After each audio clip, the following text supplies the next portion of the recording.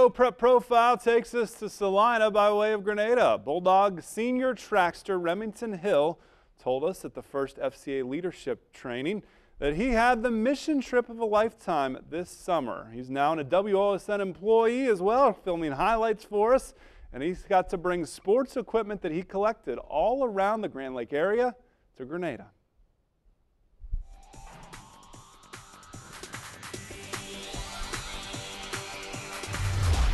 We had a VBS sports camp and we had a 2-day soccer camp, and we collected materials for kids, and it was really just great being like role models for them too.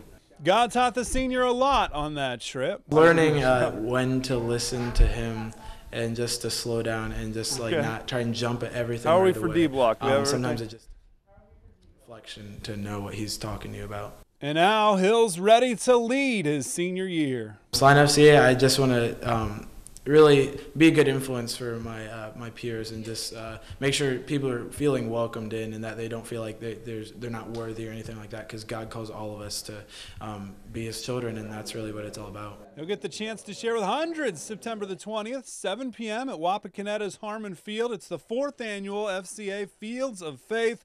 5 student testimonies, a band from Botkins, and so much more. I'm just excited to share a message and just be around with like other like-minded teenagers, and grow with them, and just have a great first experience while the fall is still getting kicked off and all that, and just enjoy time with fellow brothers and sisters in Christ.